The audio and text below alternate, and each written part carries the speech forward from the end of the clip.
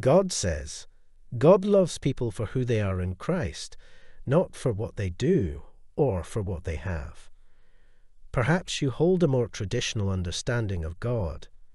You hold the belief in a single God who made the world and cares for people. Perhaps you praise this God in your daily prayers for his benefits on your life. Or perhaps you have a more individualized or spiritual faith. You may have faith in a single deity or even several gods, but there can be only one who is concerned with the wants and desires of each individual. Or perhaps you have no belief in any gods. There is a time and place for everything, so it's not necessarily the cosmos trying to make your life harder. Your guardian angels have been keeping an eye on you and are proud of how you've handled some of life's more difficult situations. Instead, you think of yourself as a unique spirit or awareness that is a part of the cosmos, which is much bigger than it is, and doesn't give a damn about anything particular or personal. Because I adore you so much, I want you to share life's experiences with me so that everyone can see how much I cherish them. You are a loving and good Father. Father, I'm grateful for your love. Help me to have a pure heart so that I can spread your love, joy, and serenity everywhere I go.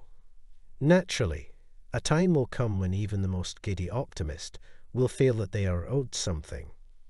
I am not someone who will make you happy by simplifying and making things simple for you. I will intentionally make your life challenging so that you can discover how to be joyful. I'm not the kind of person who will immediately provide you with the solutions and the answers to all of your problems. I'm the kind of person who will ask you the questions first and let you look for the answers on your own. My dear, I have an endless amount of love to give to you. You've probably thought about that, or, at the very least, you're waiting patiently for things to go your way. I want to be your closest confidant, your friend, and your partner. You are God's child, your Creator. He referred to you as his child. You have been given the gift of life and the gift of freedom, but you also have the duty to use these blessings responsibly. It doesn't matter how old you were yesterday, last week, last month, or even years ago.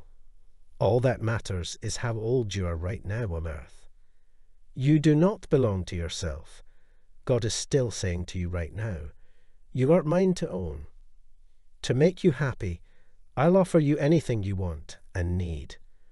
I will support you in making wiser judgments because I care about you.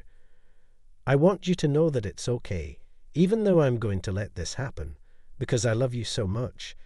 As much as I care about your pain or grief, I also care about your happiness and general well-being.